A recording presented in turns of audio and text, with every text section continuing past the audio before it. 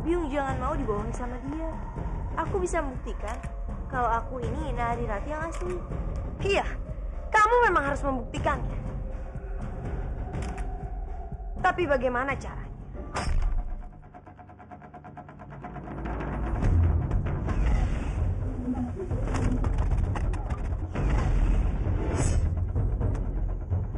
Begini saja, aku akan meminum racun ular. Jika aku benar-benar ular, maka aku tidak akan keracunan meminum itu. Begitu juga sebaliknya, jika aku bukan ular, aku akan langsung keracunan. Kalau begitu, kita buktikan bersama. Tapi Bajang, sebelumnya kamu harus memanggil tali dulu, supaya jika nanti aku keracunan, ada yang mengobati. Tidak perlu, Rati. Kamu tidak perlu membuktikan apa-apa. Aku yakin kok, kalau kamu ini Nari Rati asli. Aku pikir itu akal-akalan Biung saja. Tapi Bajang, aku harus tetap membuktikan hal itu, supaya nanti keberadaanku di sini tidak dicurigai lagi. Baiklah kalau begitu. Aku akan perintahkan orang untuk memanggil tabi.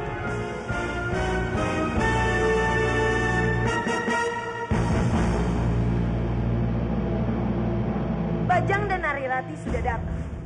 Aku meminta mereka untuk membuktikan apakah dia benar-benar Nari Rati atau jadi-jadian.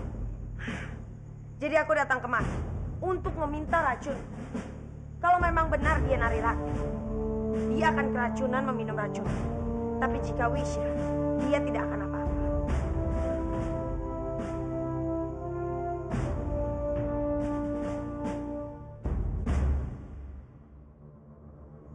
Ayo cepat keluarkan racunmu.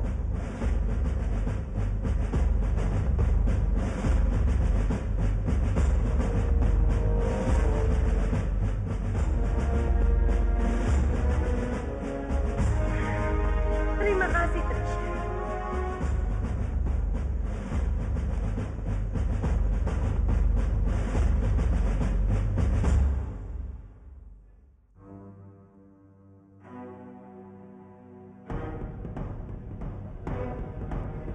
Ini racun.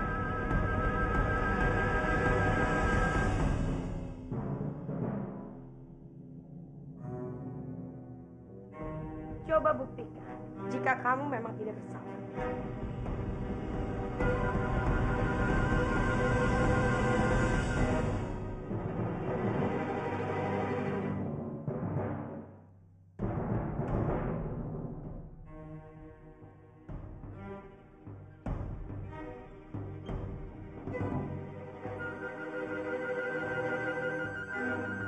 Ayo cepat.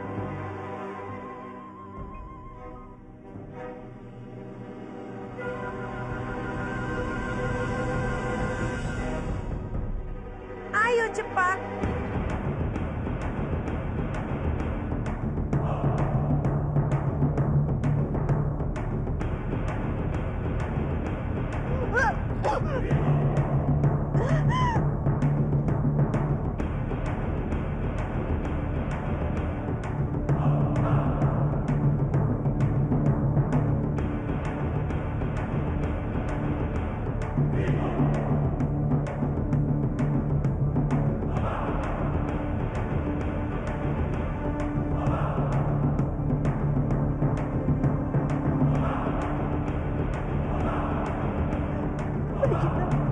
Tolong aku, Bajang.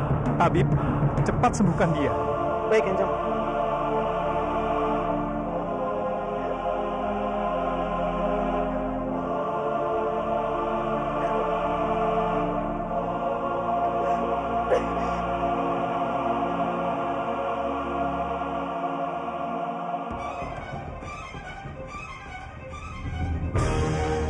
Ini semua gara-gara Biung. Kalau sampai terjadi apa-apa pada Nari Rati, aku tidak akan memaafkan Biung.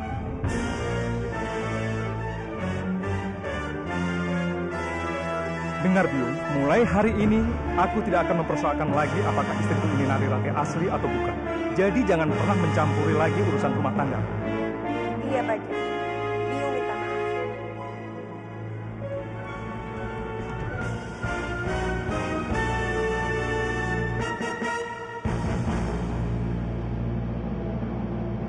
Bagaimana Arimbi? Benarkan kataku kalau dia itu Wisya? Siap.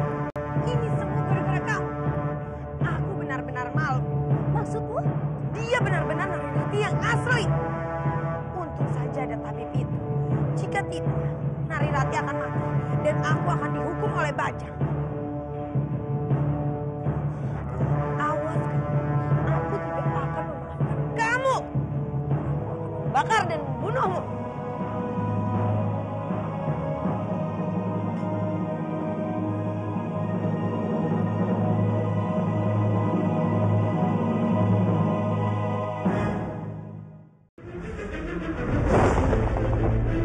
Dia benar-benar Narirati yang asli.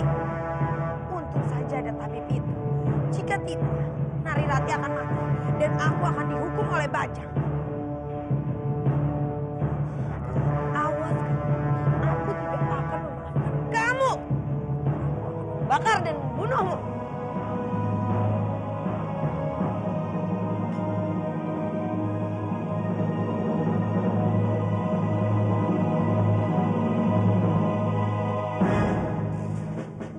Kita bisa melarikan diri.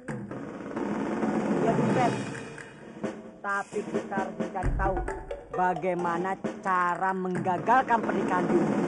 Karena Bopo tidak setuju kalau biungmu itu bahagia. Aku setuju, Bopo. Aku punya ide, Bopo. Ide apa? Bagaimana kita mencuri sumbernya Nagapati? Aduh, Red. Buat apa? Kita hidup untuk mengundang para ular. Bopo setuju. Kamu memang anak yang cerdas. Aku ditakdirkan cerdas, Bopo tidak. Aku tidak iri. Ayo, Bopo, kejar aku. Aduh, Red. Tunggu, Bopo.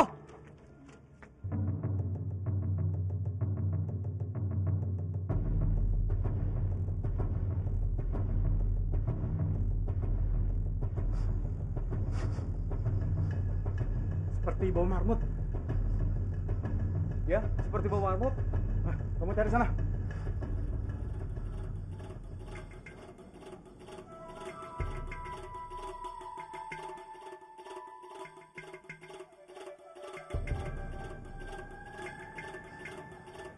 Sepertinya baunya di sini.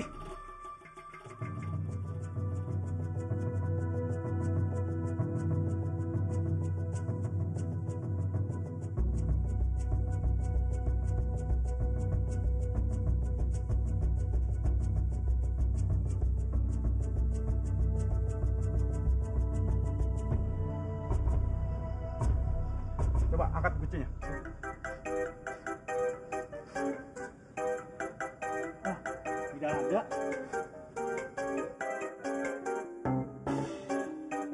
Mungkin sudah kabur kali. Ah, sial. Padahal sudah kebayang malam ini kita makan sate marmut. Ayo kita berjaga lagi. Ayo.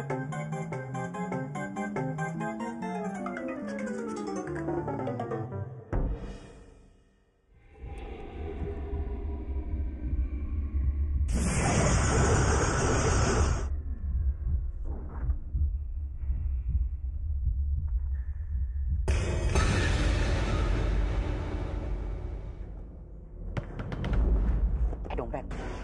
Mana sulingnya?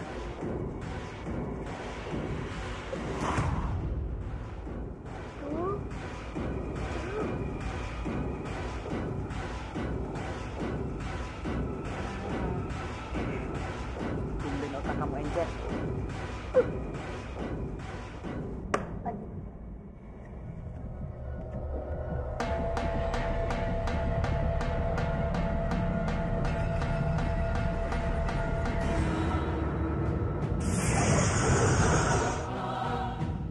Kamu saja deh. Bopo grogi. Dasar Bopo penakut dompet.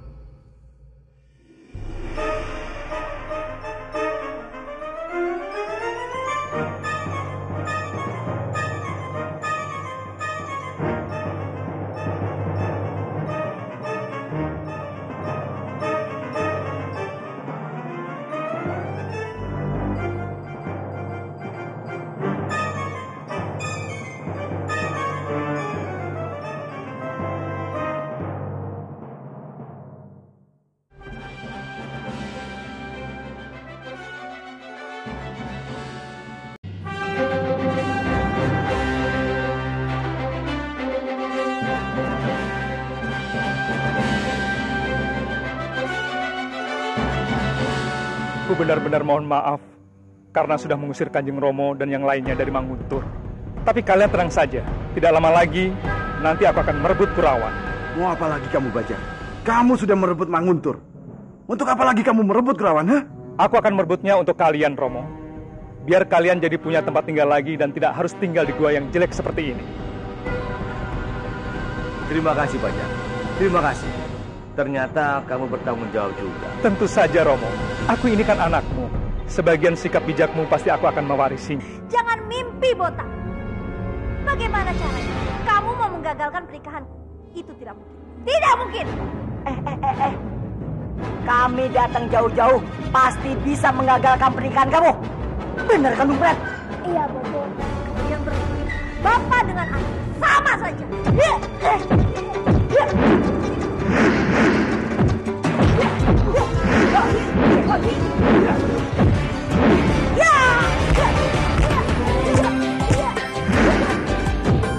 Aku tidak bohong, Bajang. Kalau tidak, mana mungkin aku mengajak kamu menemui keluargaku. Iya kan? Iya, Biung.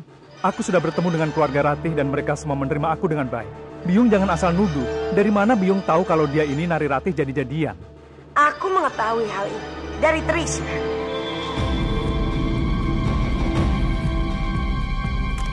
Trisha.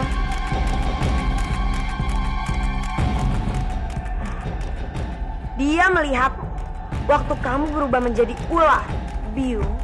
Biung jangan mau dibohongi sama dia. Aku bisa membuktikan kalau aku ini Nari Ratih yang asli. Iya, kamu memang harus membuktikannya.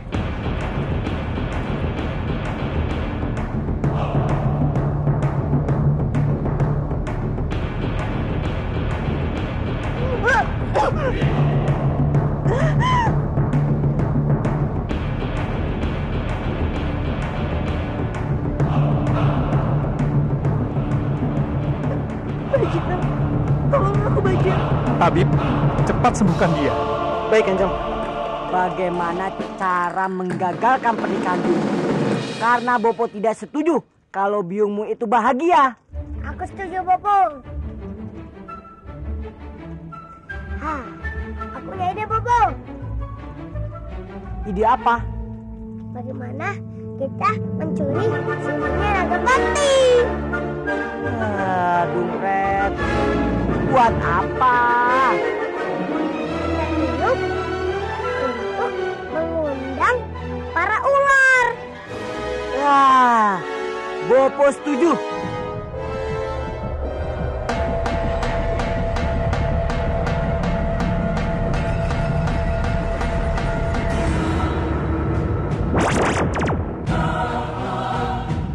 Kamu saja deh. Bopo grogi. Dasar Bopo penakut, Dumpret.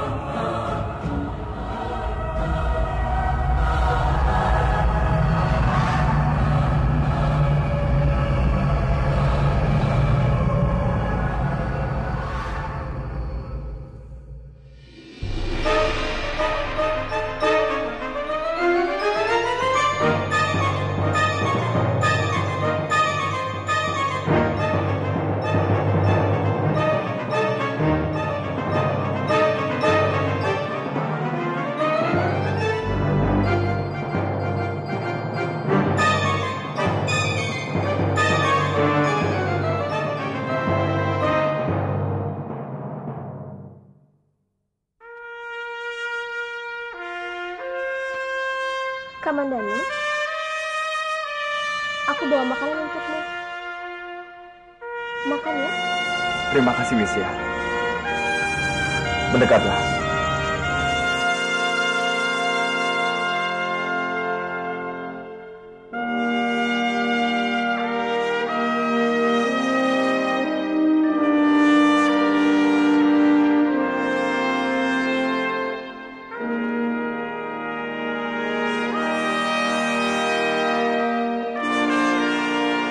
Biar aku yang suapin.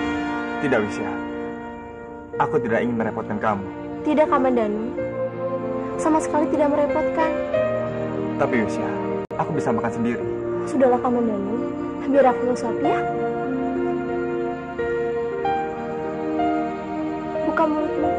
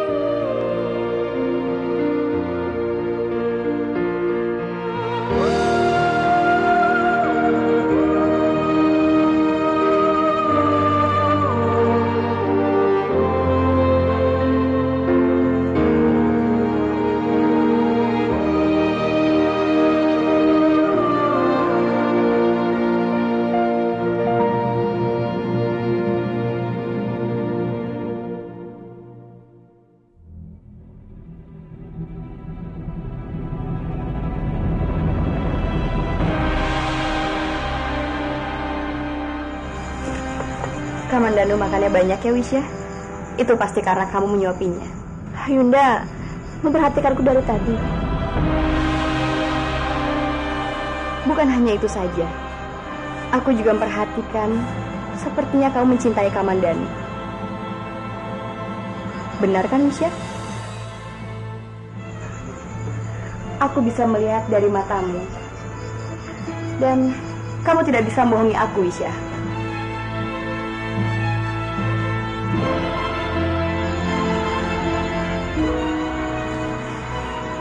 Iya, Yunda. Aku memang mencintai Kamandanu. Tapi aku tidak ingin memilikinya. Karena aku tahu Kamandanu sudah memiliki Rati. Dan mereka saling mencintai. Iya, aku mengerti. Kamu tidak usah khawatir, Wisya. Tapi lebih baik kamu buang perlahan-lahan perasaanmu itu. Karena semakin kamu mencintainya, itu akan membuatmu sakit, Wisya. Iya, Yunda. Aku mengerti. Aku tidak akan melakukan hal itu. Aku kesini karena aku hanya ingin melihat Kamandanu. Dan aku tahu kebahagiaan Kamandanu adalah bersama Rati. Dan aku akan berusaha mempersatukan mereka kembali, Yunda. Sungguh mulia sekali hatimu.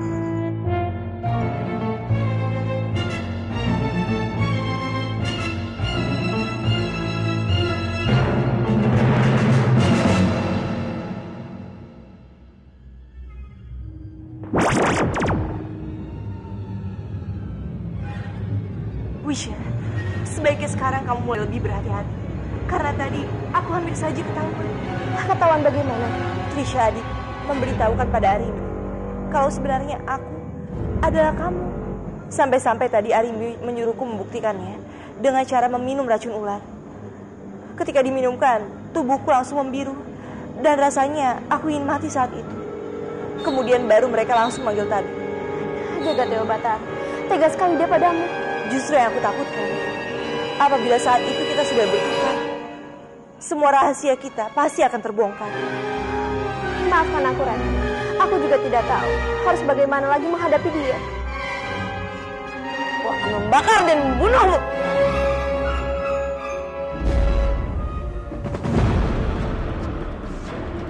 Sepertinya mereka sedang membicarakan Trisha, Rati. Mereka akan membakarnya. Aku harus pergi menyelamatkan Trisha. Wisya.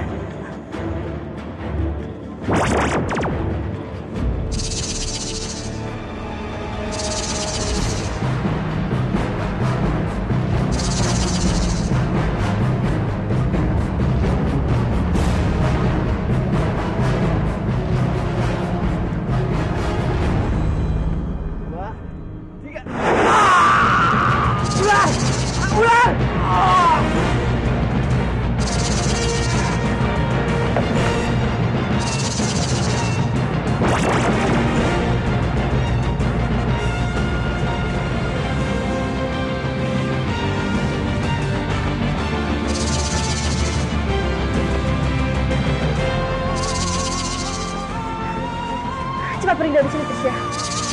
Cepatlah.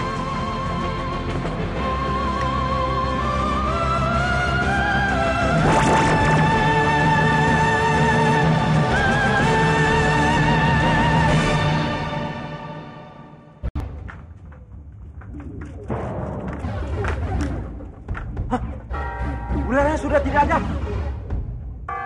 Ayo kita cari ularnya. Ayo.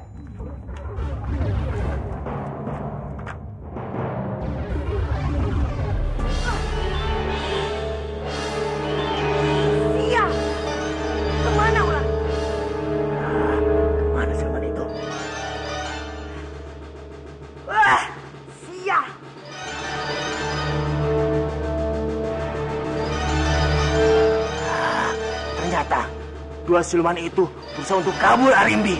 Biyung dan Eyang kenapa sama sekali tidak mendengarkan peringatanku? Aku sudah memerintahkan kalian untuk tidak membunuh siluman itu dan menyuruh kalian untuk mengurungnya. Sekarang benar kan dugaan Narirati? Sudahlah, Bajang. Ular itu sudah tidak ada. Tidak perlu dipermasalahkan lagi. Ini semua karena keteledoran Biyung dan Eyang. Seandainya kita masih mengurung ular itu, kita bisa tahu dengan pasti apa yang direncanakan Nagapati untuk kita. Eyang dan Biyungmu lebih percaya pada Nagapati dibanding istrimu. Bagaimanapun, Nagapati sudah membantu kita untuk mendapat Manguntur. Istrimu mana? Kenapa dengan istriku, Eyang? Kalian masih mencurigainya? Saat ini, kamu sedang dibutakan oleh cinta, Bayu. Jadi kamu tidak bisa sama sekali melihat betapa istri kamu tidak dapat dipercaya. Biungmu itu benar. Mungkin suatu hari nanti, istrimu itu akan berkhianat. Lalu kabur membawa apapun yang kamu miliki, Bajang. Itu tidak akan terjadi, Eyang. Istriku tidak akan mungkin tega melakukan itu padaku. Aku percaya sepenuhnya pada cinta istriku. Ah, sudahlah. Biung benar-benar pusing jika membicarakan tentang istrimu terus. Pokoknya, sekarang lebih baik kita bersiap-siap untuk menghadiri pernikahan Nagapati. Nagapati akan menikah? Dengan siapa, Biung? Mana Biung tahu. Oleh karena itu, sekarang kita harus memastikannya sendiri. Dengan siapa Nagapati akan menikah. Ayo, Bu. Ayo. Lelaki sedingin Nagapati bisa menikah juga.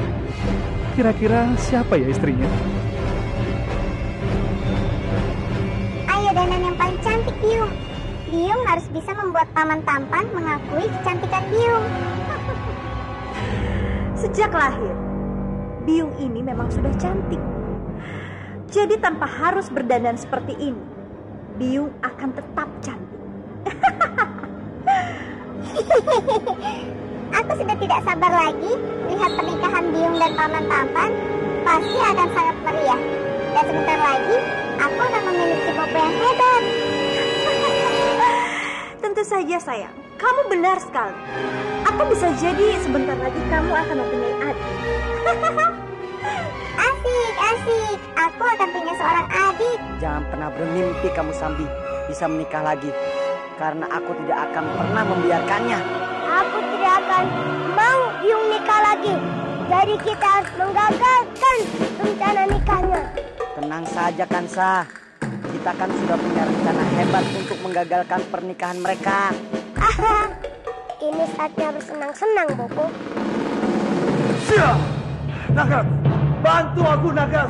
Bantu aku berpikir bagaimana caranya menyingkirkan perempuan iblis itu. Aku tidak mau menikah dengan dia. Bagaimana ini? Aku juga sedang berpikir, Nagapati. Semoga saja pernikahan kalian bisa gagal. Semoga dan semoga. Aku mau kepastian, Nagas. Aku mau kamu mencari cara untuk menyingkirkan perempuan itu. Aku tidak mau menghabiskan sisa hidupku bersama dia. Tapi bagaimana caranya? Jika kamu membunuhnya saat ini, itu justru akan membuat banyak orang mencurigaimu.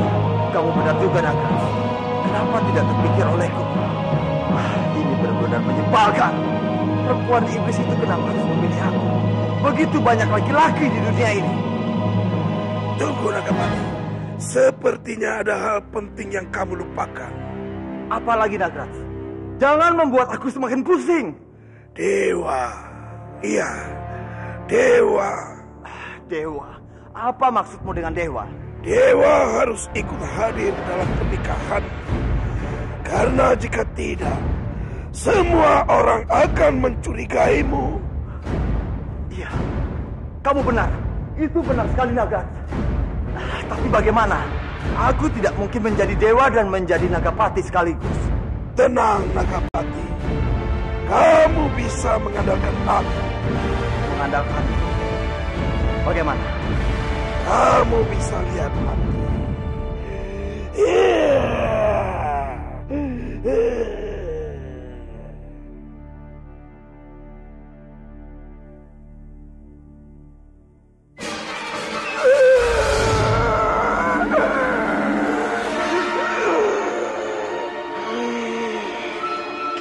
Dengan menggunakan tubuh ini, aku akan menjadi dewa.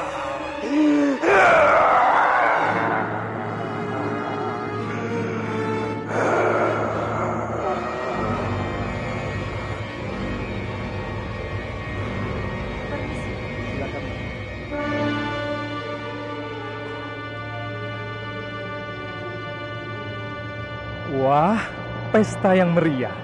Sepertinya Nagapati benar-benar menyiapkan pesta pernikahannya ini dengan sesempurna mungkin. Semoga saja pernikahannya bisa bahagia seperti kita.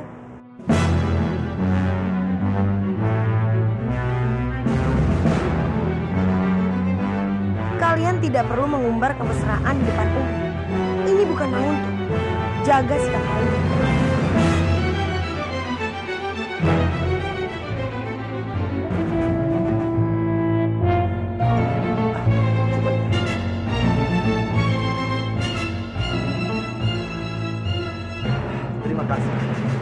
Terima kasih telah datang ke acara pernikahan. Selamat Nagapati. Siapa sangka kamu segera akan menikah. Tapi ngomong-ngomong, di mana calon pengantin wanitanya Nagapati?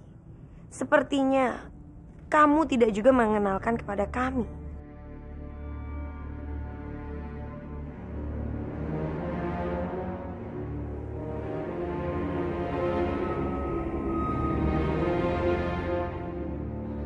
Masa kalian tidak mengenali aku? Sambi? Sambi? Iya. Akulah Dewi Sambi. Aku adalah calon istri Nagapati.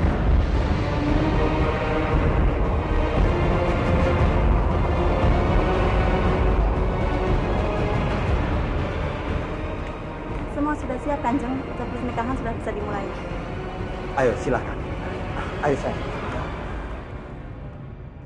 Ayo, Bopo. Pernikahan ini akan dimulai. Tenang, Dumpret. Bopo sudah menyiapkan semuanya.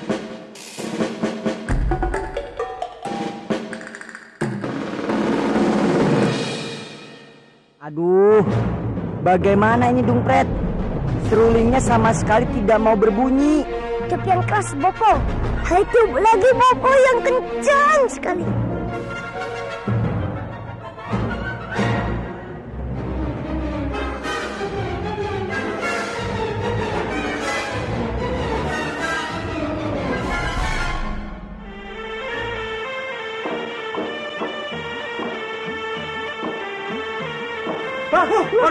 Ada ular. Ada ular.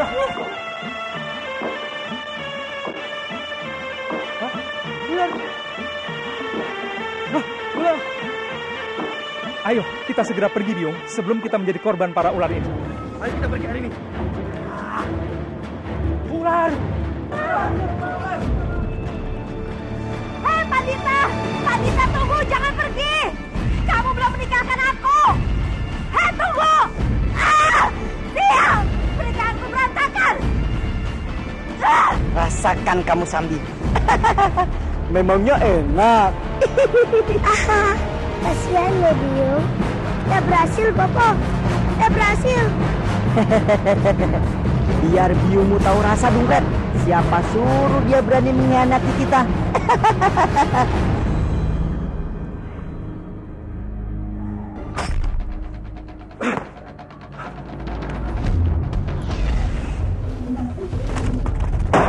Siap.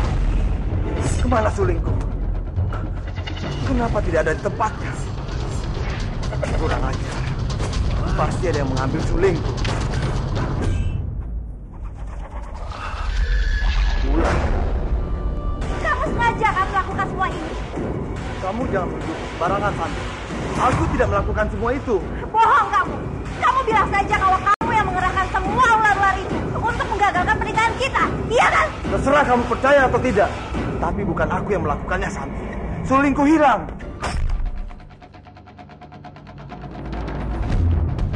Sulingmu hilang? Iya. Dan aku tidak tahu siapa yang telah mencuri.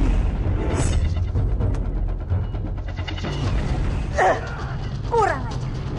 Siapapun yang mencuri seruling itu, aku akan bunuhnya. Karena dia yang telah membuat pernikahanku gagal.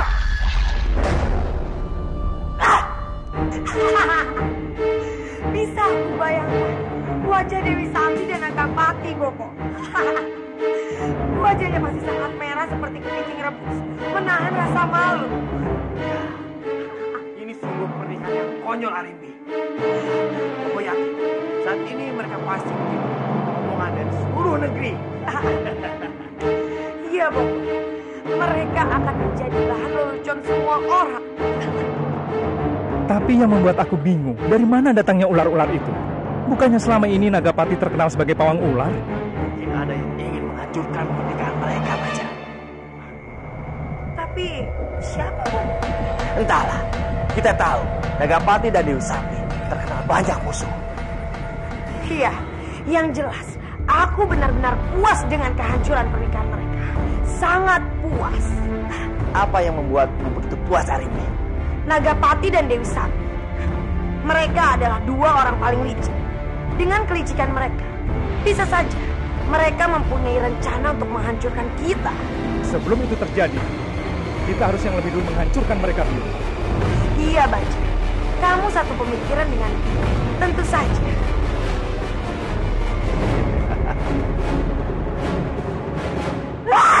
Kurang ajar! Semua yang aku impikan gagal! Pernikahanku hancur!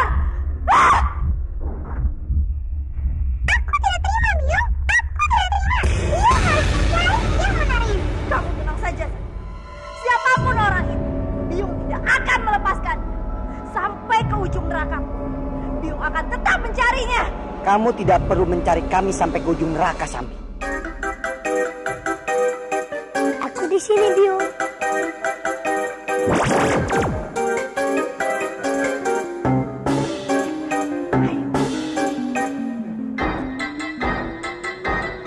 Kalian lagi. Bagaimana rasanya gagal untuk menikah? Hah? Sakit kan? Kasihan deh, Biung.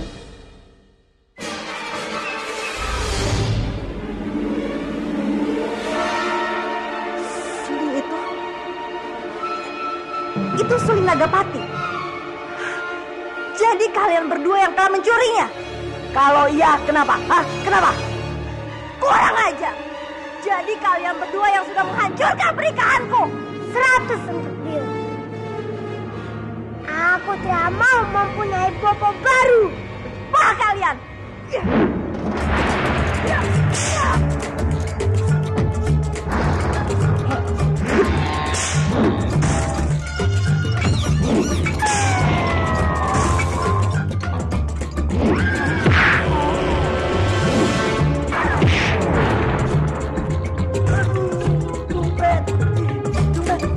Kita kabur.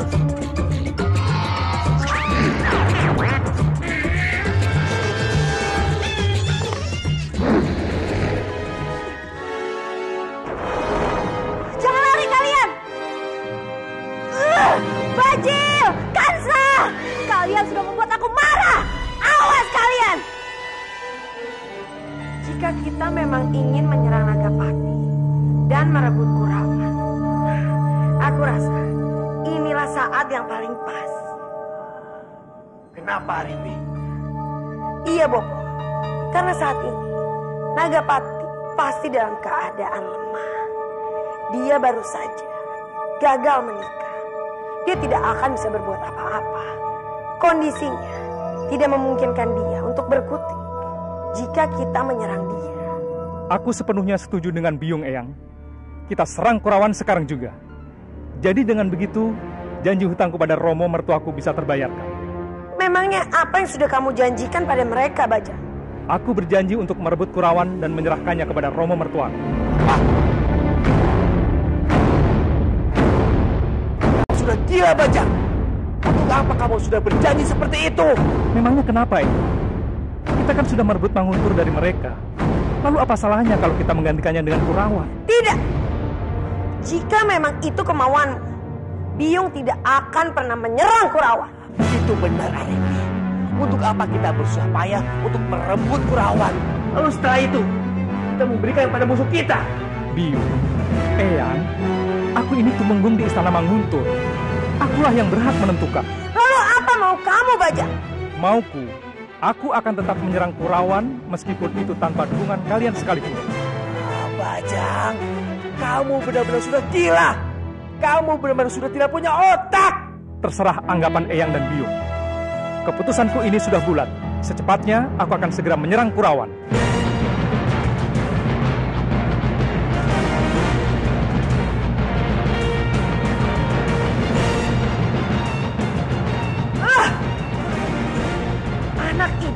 benar-benar keterlaluan.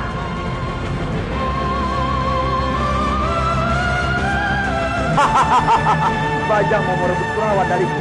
Iya, aku tidak mungkin berbohong padamu. Kurang ajar. Dia telah berani mengkhianatiku. Tapi ada satu keuntungan buat kamu, Nagapati. Apa? Bajang, Arimbi, dan Butokala sekarang terpecah. Arimbi dan Butokala tidak mau terima ide gila Bajang karena akan memberikan Kurawan pada Respati. Jadi itu alasannya dia mau merebut Kurawan. Iya. Tapi kamu harus hati-hati pada Bajang. Kamu tidak bisa meremehkannya. Kamu harus mempersiapkan pasukanmu untuk melumpuhkannya. Kamu tenang saja di Pangkalan. Dengan senang hati, aku menyambut kedatangan Bajang. Aku ada ide untuk melumpuhkannya, Nagapati. Apa itu?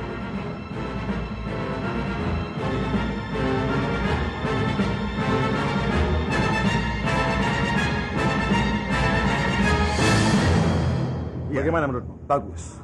Aku setuju dengan idemu. Iya. Ayo.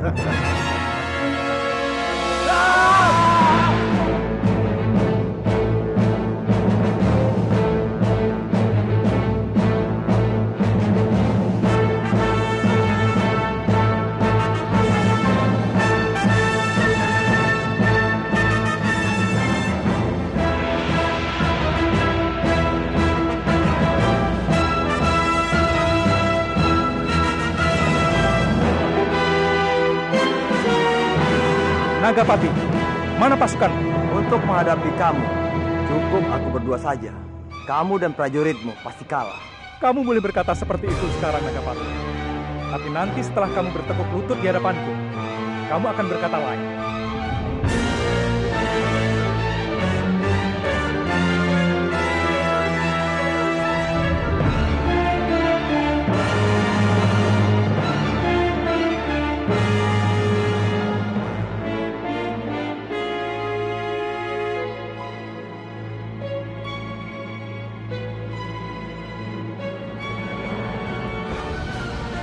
Prajurit, serang mereka! Serang! Coba lihat, Bos. Siapa yang suruh kamu serang? Coba lihat di belakangmu, Bajang. Kenapa mereka pada tidur? Makanya, Bajang, lain kali kau membawa pasukan yang benar. Jangan pasukan lempar seperti itu. Oh, kurang ajar. Kenapa kalian bisa seperti ini? Ayo bangunkan dia, kalau kamu bisa. Apa yang sudah kau lakukan sama prajuritku, ha? Dasar bocah bodoh. Kamu yang membawa prajurit, kenapa menyalahkan aku? Iya, Bajang. Lebih baik sekarang kamu pulang. Pulang sana dan menetek pada biung. Jangan menghina aku, Dewi Sapi. Kamu pikir aku takut sama kalian? Ini, terima seranganku.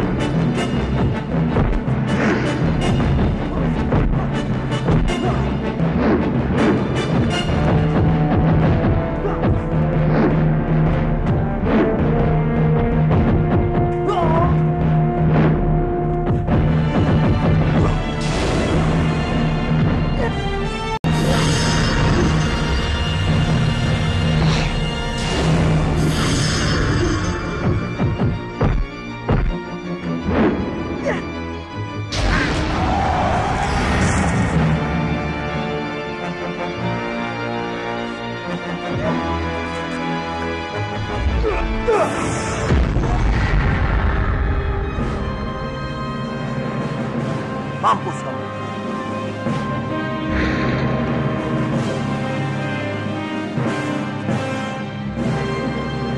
Kemenangan ada di tangan kita. Sekarang aku ingin menagih janji. Kamu harus mengawini aku. Kamu tenang saja, Sani. Aku pasti mengawinimu. Tapi sebelum itu, aku harus mengurus di Pangkara dulu. Di Pangkara? Iya, dia telah meracuni seluruh prajurit Manguntur. Dan aku berjanji untuk memberikan Manguntur kepada dia. Dia pasti akan menagih janjinya kepadaku. Jadi, kamu akan memberikan Manguntur kepada di Pangkara? Apa menurutmu aku akan memberikannya?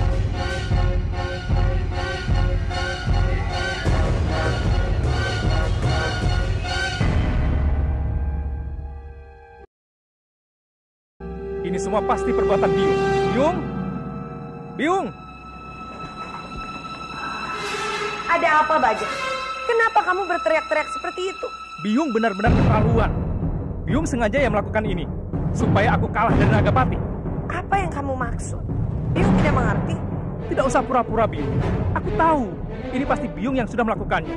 Bicara yang jelas, Baja. Biung benar-benar bingung. Apa yang kamu maksud? Ceritakanlah. Semua prajurit tiba-tiba pada tidur saat aku perintahkan untuk menyerang Nagapati.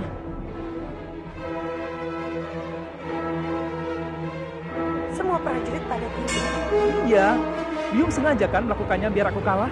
Tunggu, Baja. Kamu jangan seenaknya menuduh Biung. Biung tidak melakukan hal itu. Iya, Bajang. Biungmu tidak mungkin bertindak sekeji itu. Benar, Bajang. Biung kamu tidak akan mungkin melakukan perbuatan itu pada kamu. Tapi Ratu, tadi Biung dan Eyang tidak setuju aku menyerang Nagapati. Jadi siapa lagi yang melakukannya kalau bukan mereka? Sekejam-kejamnya orang tua kamu, mereka tidak akan mungkin melakukan perbuatan itu pada kamu. Jadi siapa yang melakukan? Jangan-jangan Paman Dipangkara.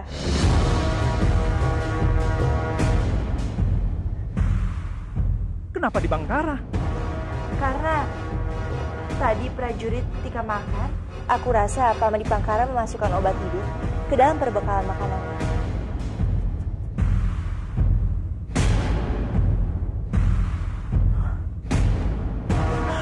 Betul. Apa yang dikatakan istrimu itu bisa betul-betul terjadi. Kalau begitu, cepat cari Dipangkara dan bawa ke sini.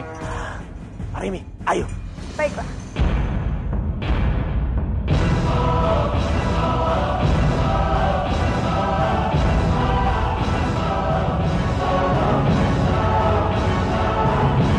Dipangkara, kamu harus dihukum berat karena telah meracuni para prajuritku sehingga mereka tertidur saat mau berperang.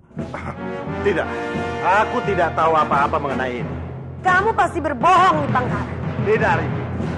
Untuk apa? Hah? Aku tidak tahu apa-apa. Jangan menuduhku. Oh ya, kalau begitu, coba kita buktikan.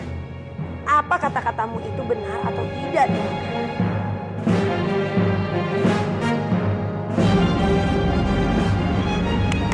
Dayang! Kemarilah, bawa makan.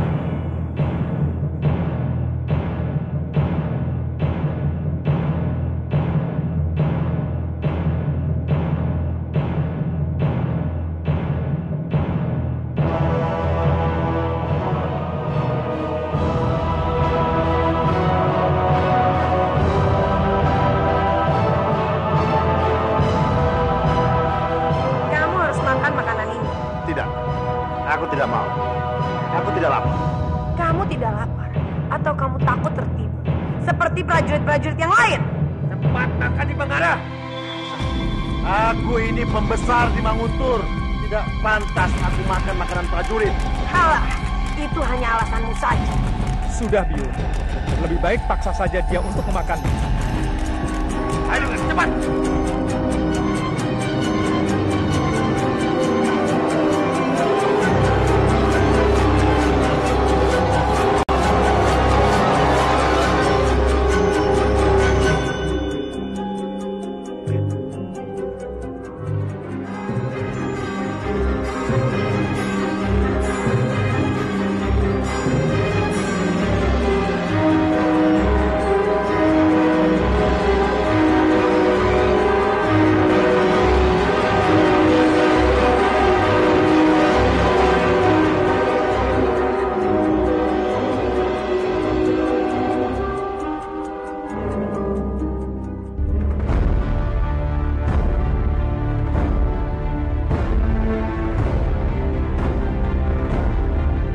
Kurung dia di kamar dan jangan sampai lolos.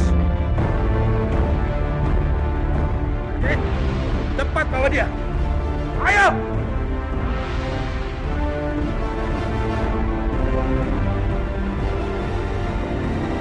Ternyata benar apa yang dikatakan dari Rati.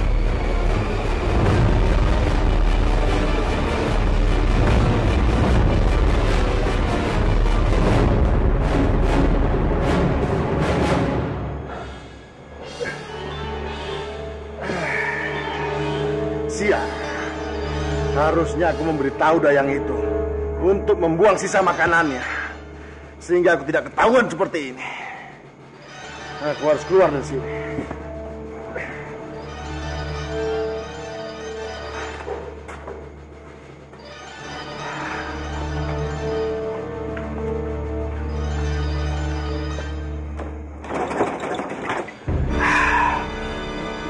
Kunci lagi. Prajurit! Prajurit! Buka pintunya!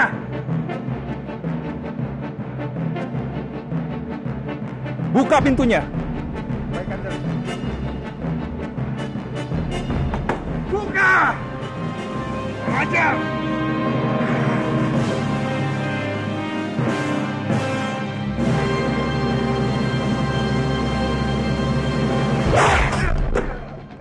Dengar di Pangkara. Jangan pernah berpikir kamu akan bisa bebas dari sini. Cambuk dia besok 100 kali. Ampunin aku, Bajang. Jangan cambuk aku. Aku mohon. Bajang. Aku mohon.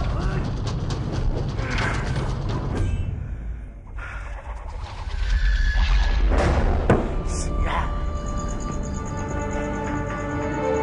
Dwi Pangga. Dwi Pangga.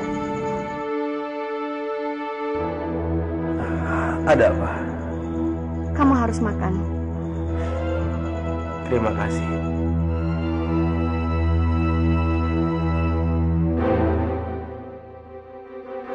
Kenapa kamu menaruhnya? Saat ini aku belum lapar. Tapi nanti akan aku makan. Boleh aku yang makan, Kang Mas? Kebetulan aku lapar. Tidak apa-apa, Dimas. Makanlah. Jangan. Kamu tidak boleh makan Kamandanu.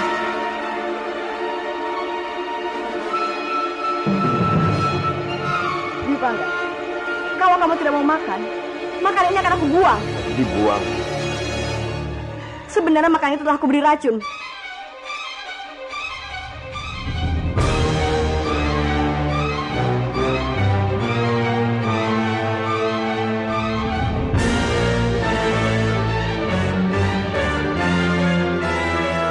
Kamu meracuniku, pasti. Aku mohon Dwi Pangga, jangan salah paham dulu. Biar aku jelaskan semuanya.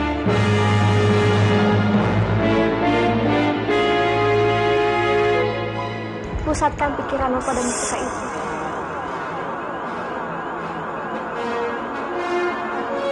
Bukalah matamu, arahkan pada mustika itu.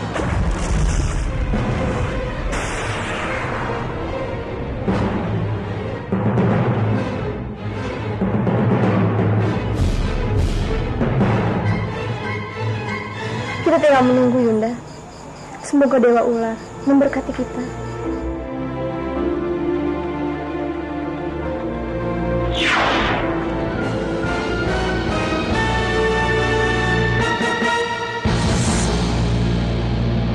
Begitu ceritanya.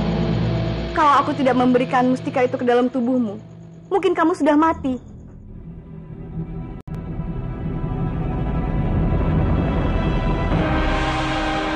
Tidak apa-apa. Aku dapat mengerti. Kamu telah melakukan banyak pengorbanan untukku. Tapi permasalahannya, mustika itu saat ini harus kuberikan kepada Kamandanu.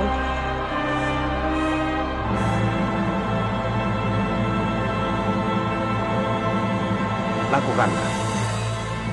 Keluarkan mustika itu dari tubuhku sekarang. Kalau aku ambil secara paksa, kamu bisa mati, Dwi Pangga. Sedangkan aku tidak mau kalau kamu mati. Lalu sekarang, apa yang harus aku lakukan? Satu-satunya cara, kamu harus makan makanan yang sudah kuberikan racun, agar kamu kebal.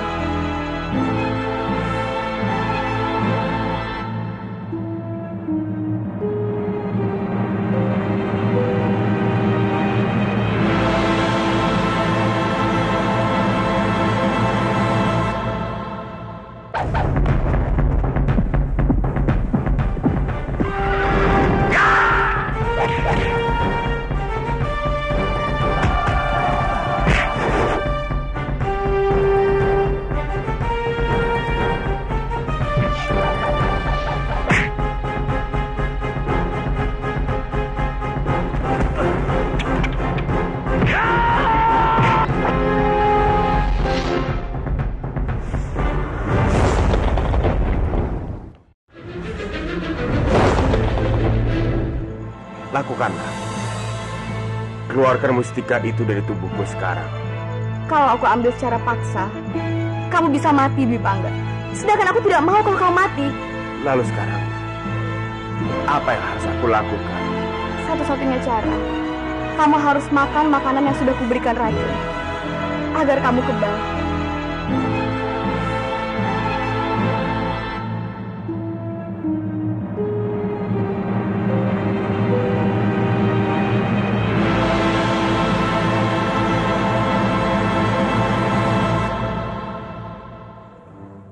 Aku yakin, Bajang, kekalahanmu terhadap Nagapati kemarin pasti akan membuat kepercayaan rakyat Manguntur itu memudar padamu. Itulah yang selalu jadi beban pikiranku, Ratih. Aku benar-benar malu terhadap rakyatku. Andai saja di sini ada seluruh keluargaku, Bajang, mereka pasti akan beramai-ramai membantu kamu. Apalagi kamu juga sudah menjanjikan tahta Kurawan untuk Romo. Benar juga ya, sayang. Tentu saja, Bajang. Romoku dan seluruh keluargaku tidak akan mungkin membiarkan kamu dihina oleh Nagapati. Iya, sayang. Kalau begitu, besok aku akan pergi ke goa dan membawa mereka kembali ke sini. Betul. Lebih cepat, lebih baik.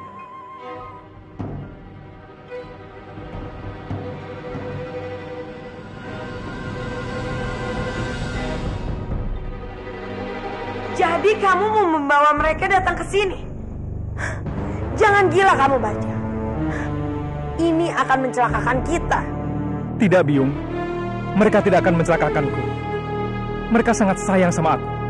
Mereka pasti akan membantu aku untuk mengalahkan Nagapati. Omong kosong, Bajang. Lama-lama mereka akan mengusir kita. Sudahlah, Biung. Biung tidak usah ikut campur. Ini sudah jadi keputusanku. Lagi pula, keberadaan mereka di sini akan membuat aku dan Nari Ratih bahagia. Kalau Biung menentang keputusanku, berarti Biung tidak mau melihat aku bahagia.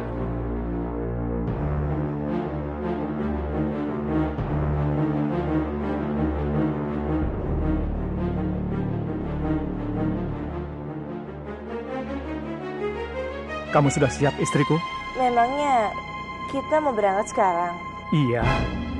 Kamu sendiri kan bilang, lebih cepat lebih baik. Kalau begitu, biar aku siap-siap dulu.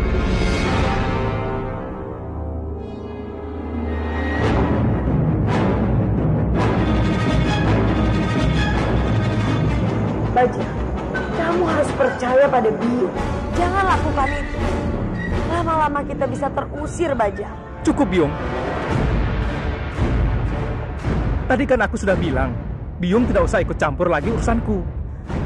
Ya sudah, terserah kamu saja. Apapun yang ingin kamu lakukan.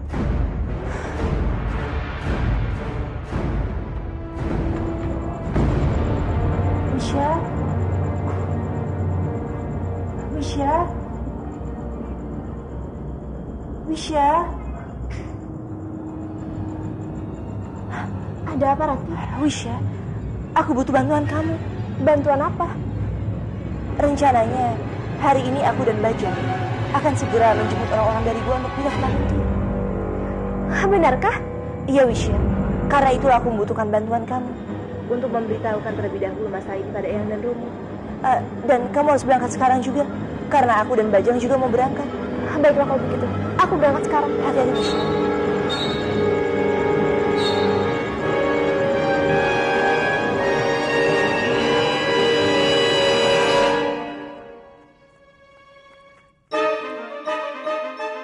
Trisya, apa yang kamu lakukan di sini? Aku mau mengajakmu bertarung, Kak. Seperti yang pernah kujanjikan di Banyu Biru dulu. Kamu jangan gila, Trisya. Kita ini bersaudara dan tidak sepantasnya kita bermusuhan. Aku tidak butuh nasihatmu. Kamu mau atau tidak, aku akan tetap menyerangmu.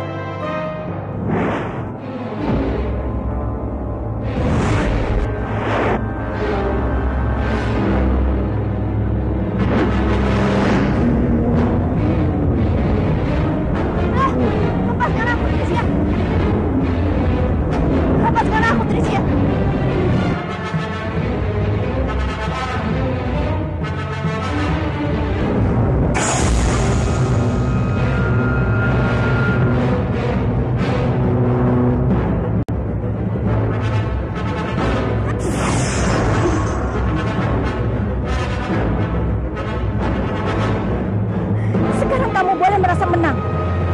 Suatu saat, aku akan datang lagi untuk membunuhmu.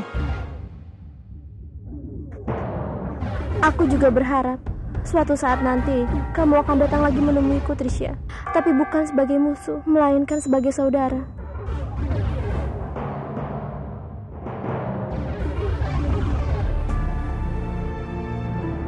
Aku dengar Bajang kalah perang. Benar, Kanjeng. Tiba-tiba seluruh pasukan Bajang tertidur, sehingga dia terpaksa menghadapi Nagapati dan yang lainnya sendirian. Menurutku, pasti tentara-tentara itu dikerjai oleh seseorang. Siapa lagi, Romo? Pasti semua ini ulah paman di Bangkara. Betul juga.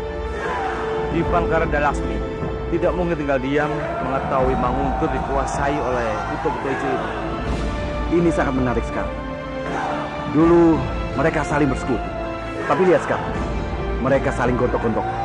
Iya, dengan begitu, kita akan mudah merebut Manguntur.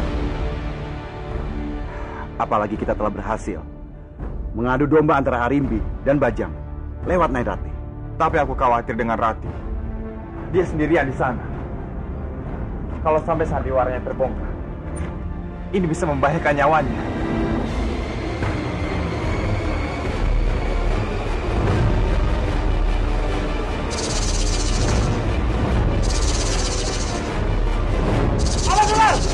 Jangan dipakai itu, Wisya! Tapi aku khawatir dengan Rati. Dia sendirian di sana. Kalau sampai sandiwaranya terbongkar, ini bisa membahayakan nyawanya.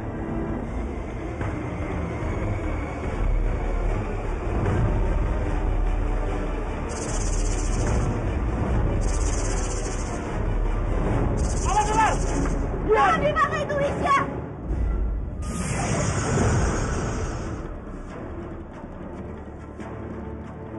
Maafkan aku mengagetkan kalian semua. Ada apa, Wisya? Kenapa kamu terengah-engah? Aku berusaha sampai duluan karena Bajang sedang menuju kemari.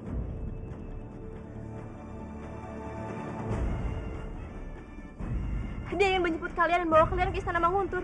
Oh iya, Bajang akan membawa kita ke Manguntur.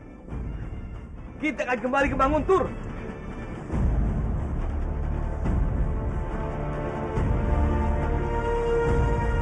Iya, kita akan kembali ke Manguntur.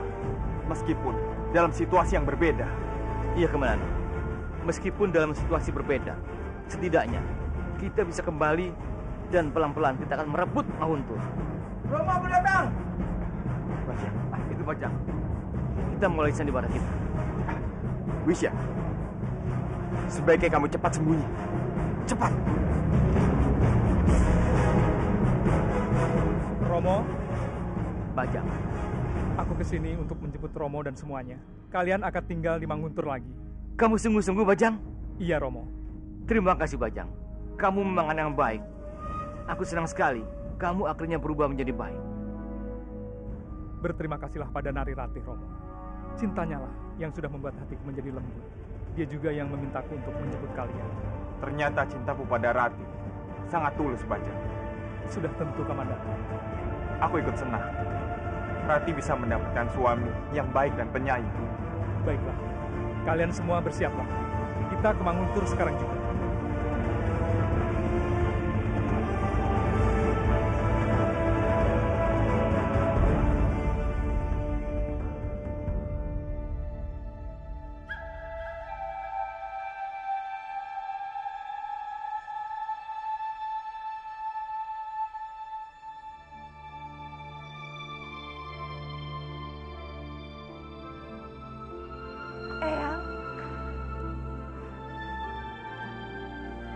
Rati, bagaimana keadaanmu?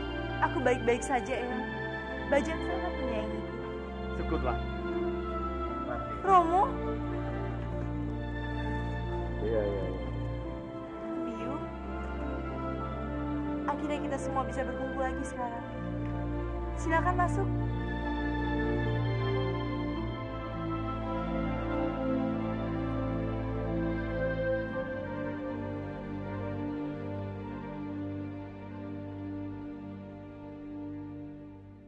Terima kasih banyak, Bajang. Kamu sudah begitu baik padaku. Kamu tidak perlu berterima kasih padaku, Rati. Aku sangat menyayangimu. Aku senang melihat kamu bahagia.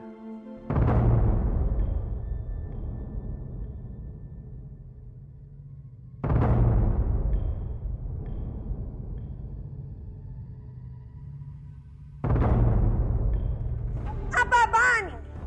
Berani sekali kalian menunjukkan wajah kalian di sini. Manguntur, sudah bukan milik kalian lagi. Biung, tolong jaga sikap Biung. Mereka adalah keluarga istriku. Otak kamu itu sudah benar-benar tidak waras, Baja. Kamu sudah benar-benar dipengaruhi oleh Narirati. Baja, itu tidak mungkin. Aku ini sangat mencintai kamu. Tutup mulutmu, Rati. Kamu pikir aku percaya begitu saja? Kamu tidak akan pernah mungkin mencintai Baja. Kamu hanya berpura-pura. Cukup, Biung. Cukup.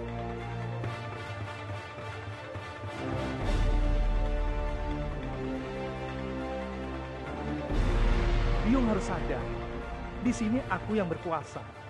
Aku bebas memutuskan apapun yang aku mau. Aku merasa Narirati sungguh-sungguh mencintaiku. Dan aku ingin membahagiakannya. Salah satunya adalah dengan membawa keluarganya di sini. Lagi pula, jangan lupa Biung, Romo Winarang adalah bapakku. Jadi wajar kan kalau seorang anak mengajak bapaknya tinggal dengannya? Dengar Arimbi, putramu sebenarnya anak baik. Dia menjadi jahat karena kamu salah mendidiknya. Tuh kan Biung, benar kan? Yang jahat itu Biung. Coba kalau Biung dulu baik sama Romo, Biung juga tidak akan diusir kan? Winara, kamu itu benar-benar licik. Kamu sengaja menggunakan kelemahan Baja, yaitu Narirati. Iya kan? Itu tidak benar, Arimbi. Buat apa aku mempercaya anakku? Dia darah dagingku sendiri. Romo benar, Biung. Sudahlah, kita ini keluarga. Lupakan permusuhan di masa lalu. Kita buka lembaran hidup baru dengan hidup rukun. Tidak, tidak akan pernah. Ya, itu terserah Biung. Biar bagaimanapun, aku yang berkuasa di sini. Siapapun yang tidak suka dengan keputusanku, boleh angkat kaki dari sini. Bajang! Kamu benar-benar keterlaluan.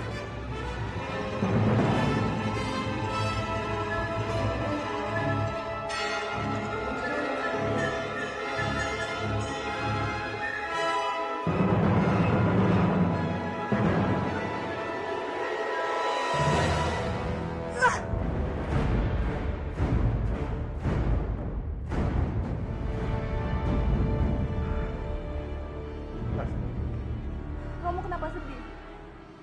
Apa ini karena paman ke Boinara dan semuanya sudah kembali ke Manguntur? Bukan itu, Lasmi. Romo malu. Malu sekali. Romo telah dipermalukan di depan orang banyak karena hukuman cambuk itu. Oh, kalau itu salah Romo sendiri. Kok kamu malah menyalahkan Romo? Iya, kenapa makanan yang sudah diracuni itu Romo simpan? Kenapa tidak Romo buang saja? Itu artinya Romo sendiri yang mempermalukan diri Romo. Itulah kebodohan Romo, Lasmi.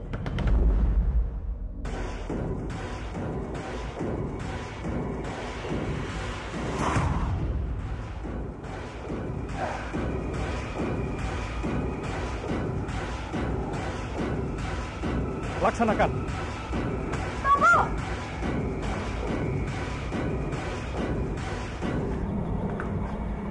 Bajak, aku mohon jangan hukum Romoku. Kami berjanji kami tidak akan melakukan ini lagi. Kami akan setia kepadamu, Bajak. Kalian boleh berjanji, dan aku bisa mempercayai janji kalian. Tapi kesalahan yang sudah diperbuat tetap harus mendapat hukuman. Supaya ini menjadi contoh bagi siapapun yang berani mengkhianati aku. Laksanakan. Tolong jangan lakukan itu. Tolong jangan. Lepaskan aku. Lepaskan.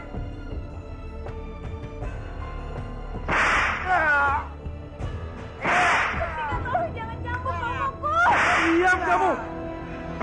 Biar Romo menjalani hukumannya. Iya, dia pasti mendapatkan semua hukumannya. Karena dia sudah berani mengkhianati Baja. Lepaskan aku.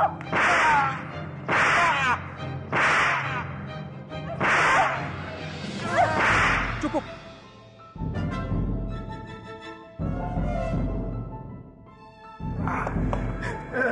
Maafkan aku, Romo. Aku tidak bisa berbuat apa-apa untuk Romo.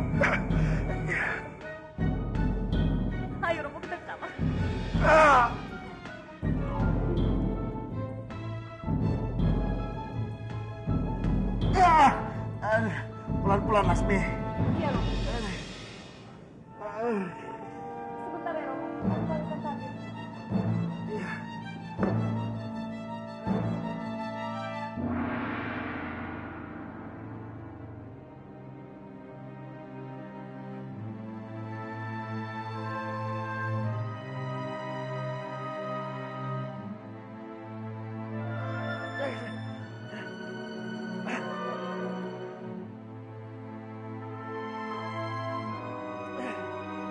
Bagaimana di Bangkara? Kamu pantas mendapatkan hukuman ini. Karena kamu bukan saja mengkhianati pajak, tapi semua orang, termasuk saudaramu, keluargamu juga. Sakit, Kang Mas. Cukup. Coba, kalau kamu tidak melakukan semua itu, kamu tidak akan seperti ini. Iya, Kang Mas.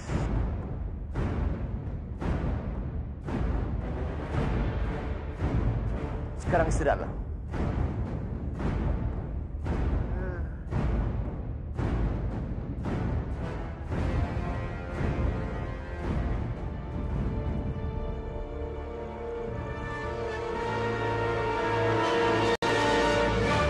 Ini aku, Kamandanu.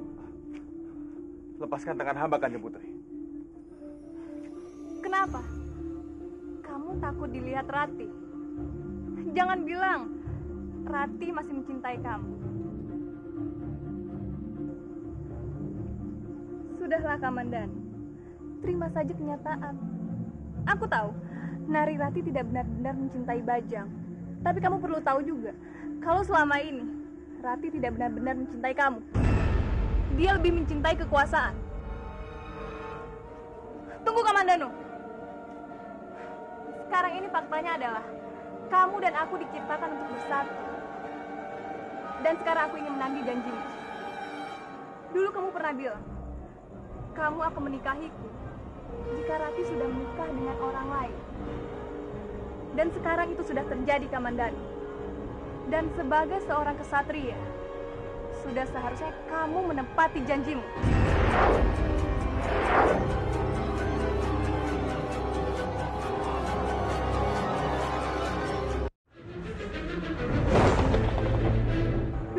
Bilang, kamu akan menikahiku jika Rati sudah menikah dengan orang lain. Dan sekarang itu sudah terjadi, Kamandanu. Dan sebagai seorang kesatria, sudah seharusnya kamu menepati janjimu.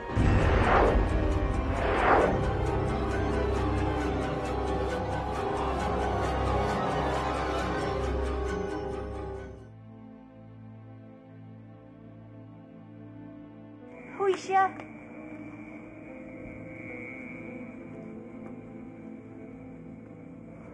Wisya, maafkan aku jika harus merepotkan kamu. Tapi kali ini, aku sangat membutuhkan bantuan. Kamu tidak perlu bicara seperti itu, Rati. Kita ini sudah seperti saudara. Katakanlah, apa yang bisa aku bantu? Aku ingin kamu menjalin hubungan dengan Kamandanu. Maksud aku, kamu hanya berpura-pura mencintai Kamandanu agar Laksmi bisa menjauhi dirimu. Nanti Kamandanu juga akan berpura-pura mencintai kamu. Bukan aku tidak mau, Rati.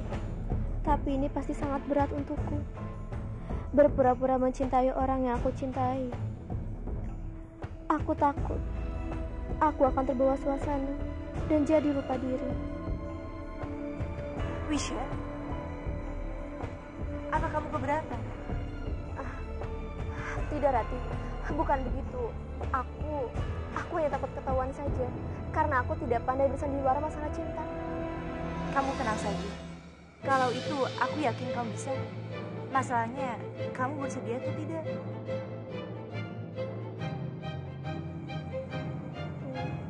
Baiklah kalau begitu. Terima kasih, Wisya.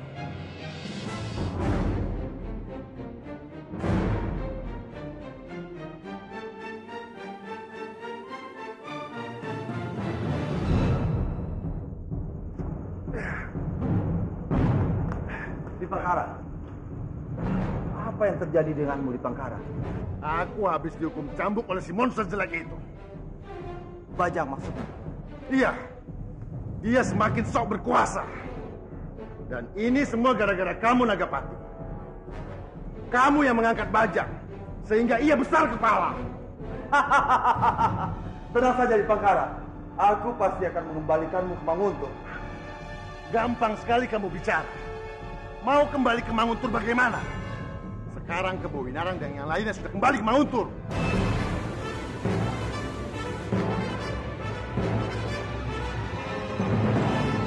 Bagaimana bisa? Ini pasti karena ulah bodoh si Bajang. Dia yang membawa mereka semua kembali ke Manguntur. Tapi atas dasar apa Bajang membawa mereka kembali ke Manguntur? Aku curiga. Ini pasti ulah dari Rati. Dia merengek ke Bajang. Kalau begitu, kita harus lebih hati-hati lagi di Pangkara. Ayo. Tidak, Rati. Aku tidak bisa melakukan itu. Aku tidak bisa berpura-pura mencintai orang lain. Tapi ini demi kebaikan kamu juga, Kamandanu. Kalau tidak, Laksmi pasti akan mengganggu kamu terus. Dan bagaimana jika nanti Laksmi menagih janji kamu? Kamu mendengar pembicaraan kami? Iya. Sebenarnya, aku bukan berjanji padanya. Aku bicara seperti ini karena aku yakin aku akan menikah denganmu, Rati. Aku tahu. Aku tahu hal itu, Kamandanu. Tapi sekarang keadaan yang memaksa aku untuk terus melanjutkan sandiwara ini. Dan Laksmi tidak tahu akan hal ini. Aku mohon padamu. Aku tidak rela jika Laksmi terus mendekati kamu.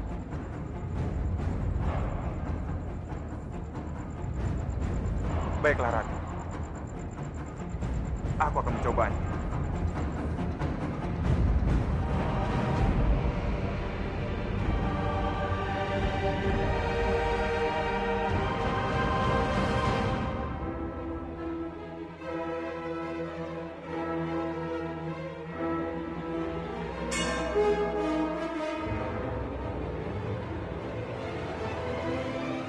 Hah, ular siluman! Berani-beraninya kamu masuk di istana ini. Tidak usah marah-marah, Kanjeng Putri. Aku yang menyuruhnya datang ke sini. Tapi dia ingin membebaskan adiknya, Kamandan. Dia ini bekerja sama dengan Nagapati. Bukannya yang bekerja sama dengan Nagapati itu adalah Romomu, Laksmi. Nah, tutup mulutmu, Wisya. Atau aku sendiri akan membukamu. Coba saja kalau bisa. Hentikan. Ada apa ini? Ada ular siluman di sini. Mana? Dia.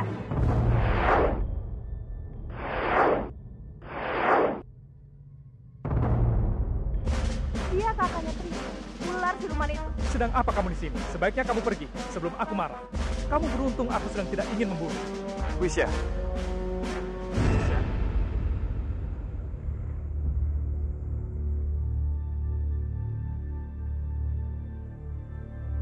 Dia datang untukku. Maksud kamu? Aku dan dia saling mencintai.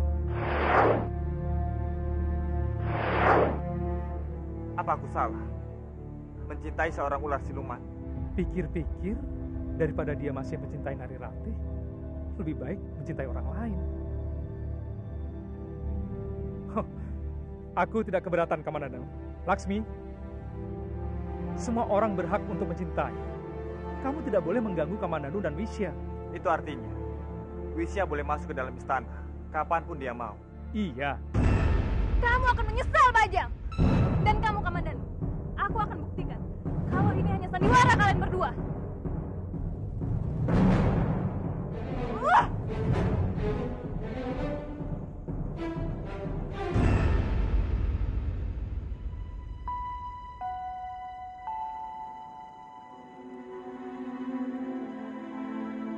Kamandanu, ini ramuan dari nenek moyangku. Obat ini sangat bagus. Semoga bisa cepat membantu kesembuhanmu. Minumlah. Terima kasih, Wisya. Apa yang sudah terjadi di istana ini? Bisa-bisanya mereka membiarkan ular siluman itu masuk.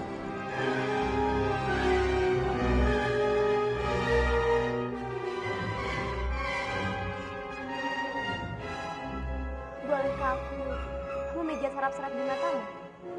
Tentu saja boleh.